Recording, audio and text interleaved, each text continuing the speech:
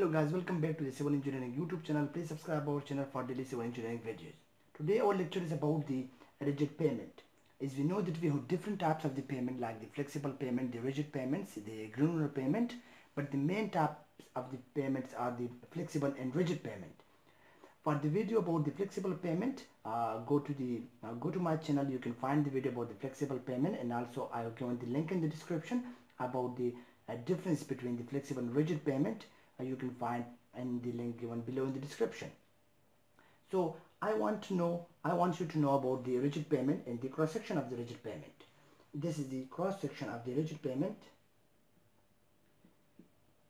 and the cross section of the rigid pavement is different from the flexible pavement.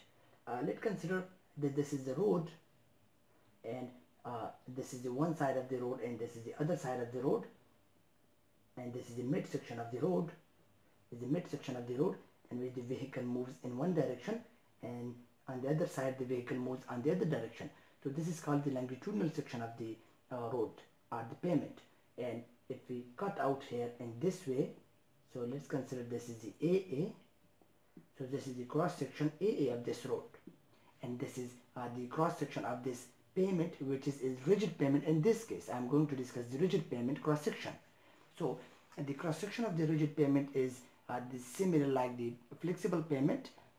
The load distribution is the same, that how the flexible load transfer from one layer to another layer, but in this case we have some different layers.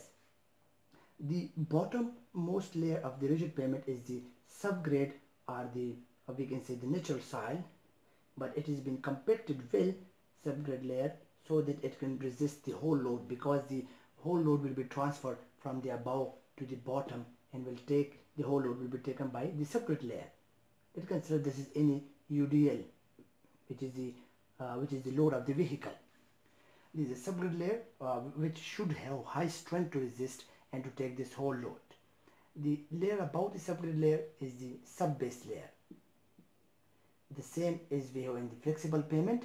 This layer is also used for the frost protection layer, for the frost resistance, and we also for the drainage, so that we have a good drainage in our pavement. We provide the subbase layer, also called as the frost protection layer, because this layer is mainly for the frost protection. Due to the temperature changes, when there is a cool down of the temperature, then we provide this layer so that we have the resistance to the frost deformation.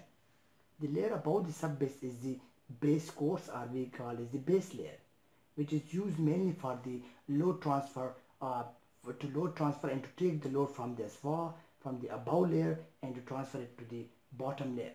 So the load will be transferred like in this way. Similar as in the flexible pavement, the rigid pavement, the load will transfer from the above to the bottom. First of all, the load will be taken by the above layer, then base layer, then subbase, then subgrade. The base layer should have high strength, and his should be the property of load distribution, so that the load can be easily transferred to the bottom layers. The layer above the subbase layer, the base layer, is the concrete, or we can say the concrete slab.